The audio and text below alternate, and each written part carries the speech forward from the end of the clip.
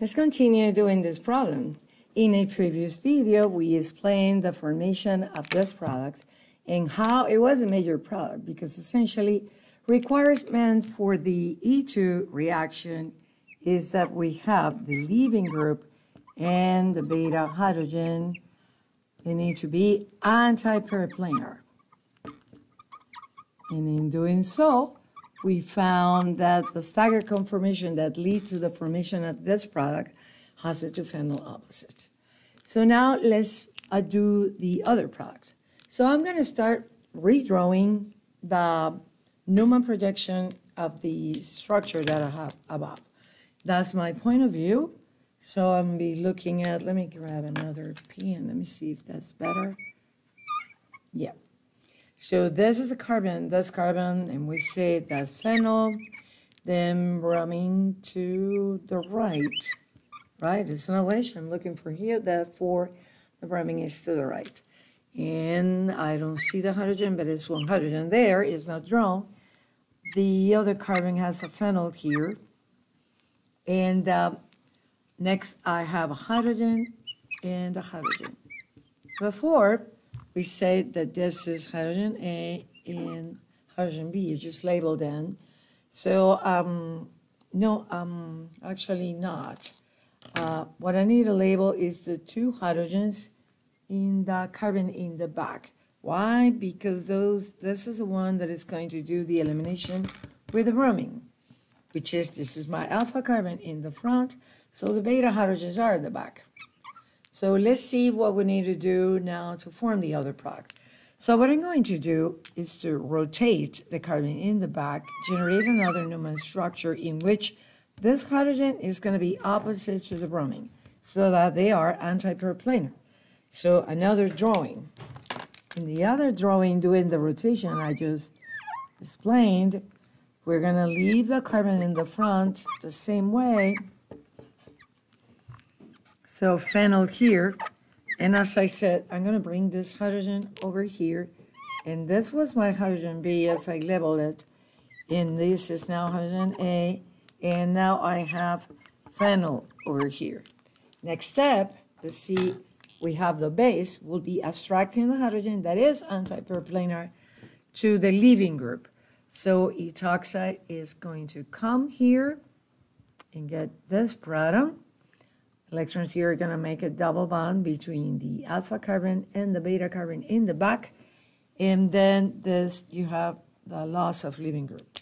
So what we have as a result is the following.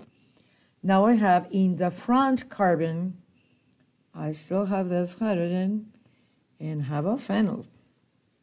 Now let's see what is at the carbon in the back. We will have this hydrogen and a phenyl. So now I'm going to be drawing hydrogen and a phenyl. And already I see that the two phenyl groups next to each other. The Newman projection is like this, so I'm now redrawing. It was like this, so I'm going to redraw it in this plane. So double bond is here. Carbon in the front has a phenyl and a hydrogen, and the carbon in the back, I have a phenyl here, see here to the same side of that, and a hydrogen. So that is the cis isomer. And we see this is not the major product in the E2 because notice that the conformation here has a lot of clashes here. It is a stagger, but it has two big groups next to each other.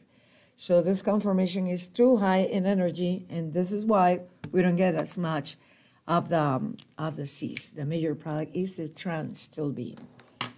Now, we said at the beginning that this is a strong base, strong nucleophile. So in this is a secondary alkyl halide. We analyze the formation of the E2 products and determine that the major is the trans. Now, there is also a product, a substitution product, and this is what we're drawing next. So, but the substitution product in this condition, say, strong base, strong nucleophile, and a secondary alkyl halide, which is our case, the substitution is going to be minor. So, but let's draw it. Similar to the E2, the Sn2 process is concerted, and it happens with a backside attack of the nucleophile. So I'm going to safely draw my this structure just to show the backside attack. So I'm going to have bromine here, and this is phenyl, that's another phenyl. So this bromine is pointing, say, towards you, so it is in a wedge. So the nucleophile is going to come from the backside. This is me, so it's going to come over here in etoxide because it's coming from the back. And this is a concerted mechanism, as we know. Well, this wiggle arrow, I don't like it too much. So I'm going to replace it by another arrow, the proper arrow for mechanism. It's not that. So let's do the red arrows like so. And then we're going to have in a concerted fashion, the departure of the leaving group. So the other product that forms is a substitution, but you are going to have, since the attack is on the back, this will have an inversion of configuration. So the minor product, if this was S, this is R. That's the absolute configuration. Okay, so recap. The reaction, strong base, strong nucleophile.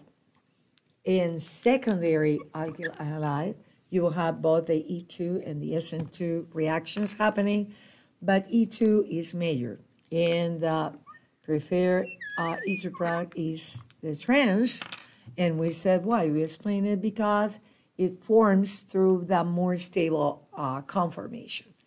And the minor product will be the substitution product with, remember, always happened with inversion of configuration at the alpha carbon.